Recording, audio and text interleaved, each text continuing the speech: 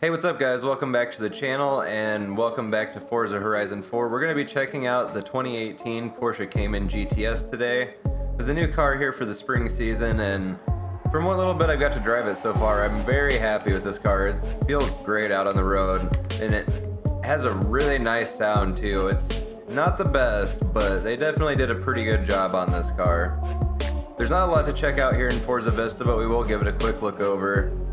Unfortunately, you can't like explode the back and look at the engine or anything like that with the way the Cayman's put together, but not really a big deal. It does have a very cool design on the interior. They did a really good job on this car, and I really like the red stitching accents. Looks a little weird with the way I painted the car, but it's kind of whatever. You don't see the interior that much unless you're actually driving first person. We'll go ahead and start this thing up and then take it out for a quick test drive stock.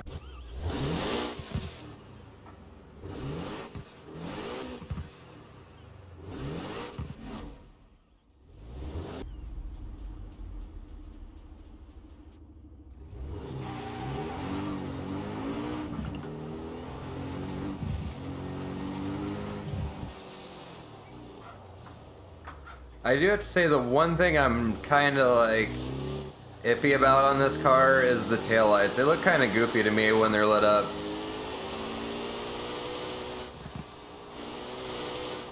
Overall, I have to say I really do like the styling on this model. It's not too much different than the other Caymans, but it's a little more aggressive. Sorry about those gear grinds there. I was switching views with my controller. I always forget it'll do that every time you touch a button on the controller. I did put some different rims on this thing just so I wouldn't have to go back and find them again when we did go to customization. But besides that, this is the car, or just completely bone stock as it comes. You can drive this thing fairly aggressively in stock form. Don't really have to lift too much in a lot of these corners. It's very predictable.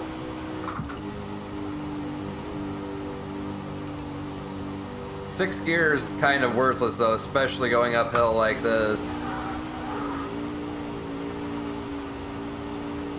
Even when it gets a little squirrely like that back there though, where I dip that tire off, it's still really easy to recover this car and get it back under control. I was fairly surprised when I drove this thing the first time. You can tell it's still built on the same style chassis as the other Caymans, but it does not feel quite the same on the wheel. The other ones have a very fine line between being in control of the car and then breaking a little bit loose and not being able to recover from it. This thing, you can push a lot harder than the previous models in the game anyways. So let's go ahead, just jump back over here, start checking out the customization. I know you can actually put down some decent power in this thing from what I have checked out before already in the customization. Alright, so we'll start over here in conversion. I haven't checked out the engine swaps yet. That's kind of what I figured, the 4-liter flat 6. Not gonna do that. I want to stick with basically the way Porsche built this thing out of the factory and just upgrade the performance on it. Because I do like the way the car handles and drives a lot. I like the power band too. Honestly, the Forza Aero on this car is actually not bad at all, so you know, if you really need it for putting down some downforce at really high speeds, if you have that aggressive of a build, then it wouldn't be a horrible option. I'm honestly really surprised this thing's as grippy as it is, considering it's only got 235s on the front stock. I thought they were wider than that, but I guess I was wrong. And we'll go we'll do 285 rear. Go ahead and add this wheel spacers on here to get a little bit more stability out of this thing. And we're going to toss all the drivetrain upgrades at this. Race brakes, obviously. We're definitely going to throw it on race suspension. So we can drop 544 pounds from the car, which that's not bad at all, because this isn't a super heavy car. really 2,600 pounds should make this thing fairly quick even with just the stock power. Throw our cam upgrade in it, we'll do flywheel. Do engine block to get a little more displacement and torque. And I think we should have enough left for exhaust. Maybe intercooler. My goal is just to hit the top of S1. I don't know if I'm able to get it exactly. There we go. Perfect. Sport intake brought me right to the top of S1. So that's going to be our build for this thing. Pretty basic, nothing too crazy. I just wanted to, like I said, improve what they already did with the car. It should be a little bit more of a handful to control with the upgraded power, but I have a feeling it should still do really well racing. But I'm going to go ahead and jump into a little bit to the tuning really quick, guys, and then we'll go out and take this thing in a couple races. Alright, so I did go in and tweak just a little bit around, mostly gearing and tire pressure. I didn't really do much besides that. This thing does sound a lot better upgraded. I really like the way this thing sounds overall. It's not super aggressive, but it's not what you would expect from this car either.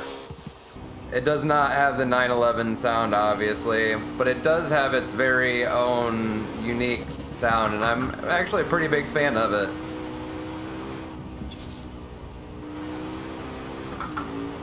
As you can see, my tune just kind of fixed that spacing in the gears a little bit, so it does actually pull all the way through 7th gear. I did tweak my alignment just a little bit to get a little better grip out of the car around corners.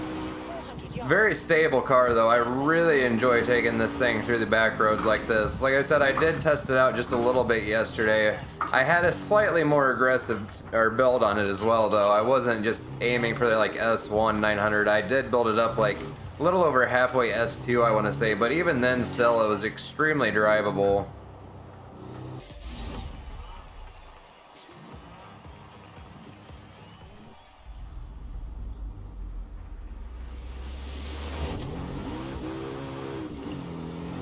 I really don't understand why I still have water on the windshield of my car after loading into this race, but okay, Forza.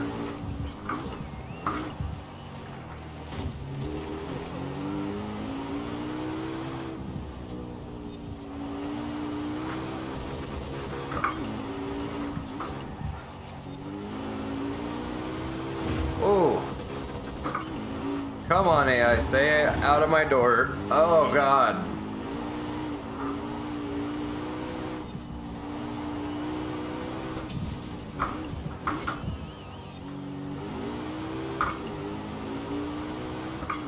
This is a fairly tight circuit for this car, but it's still doing alright.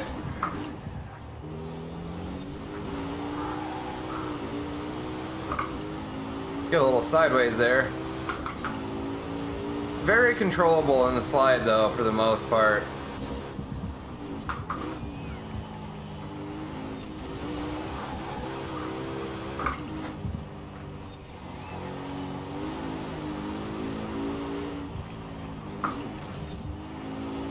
Ooh, real sneaky move up the inside.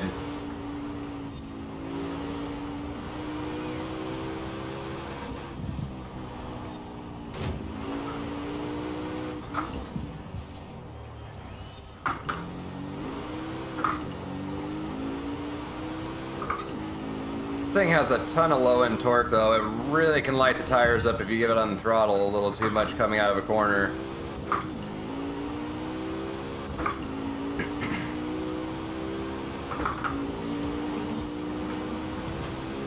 Ooh.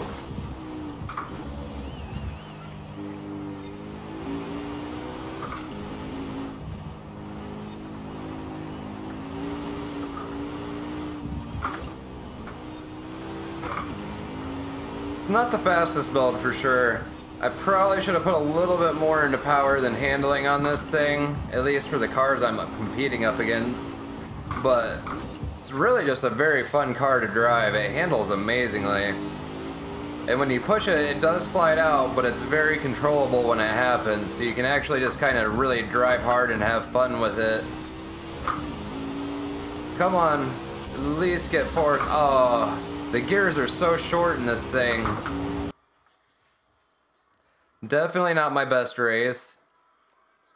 I mean, I was doing everything I could just about to try to catch up, but it just was not happening.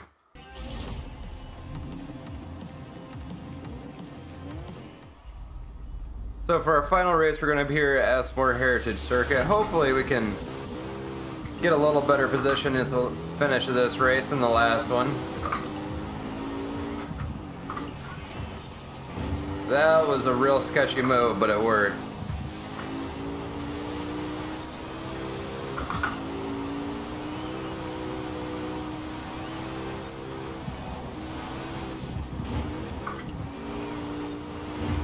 Oh, got tagged real good on that from that guy behind me.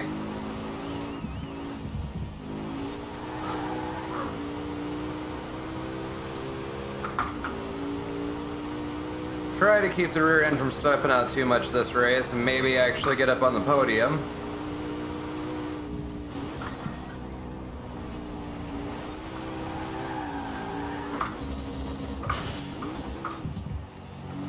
Completely fumbled what gear I was supposed to be in there. Still definitely getting used to this gearbox in this thing. It's got a very strange gear ratio even after me going through and doing some tuning to it.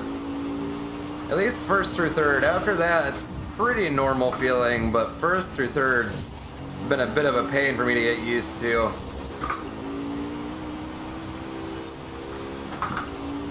You can really see how this thing just grips and holds its line though. And as soon as I say that, I break traction.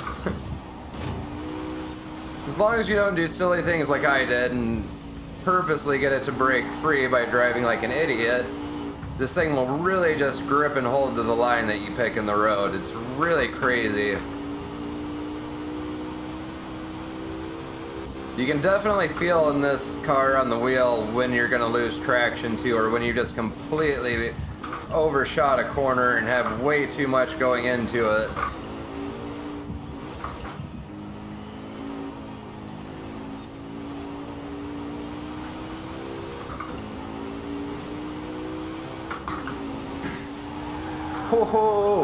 Oh no!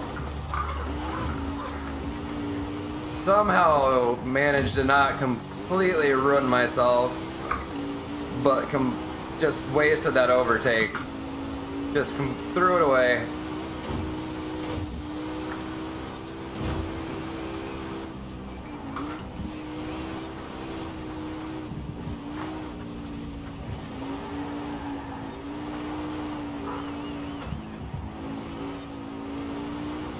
Somehow made it through there and still managed to keep first. That was a super sketchy line through there, but I had to make some kind of move if I was going to get around him and hold him off to the end.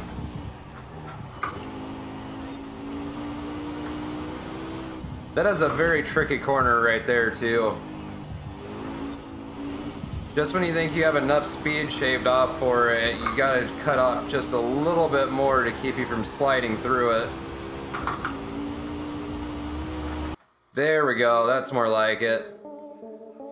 Definitely a fun car to drive. It just has a very, very distinct character on the wheel.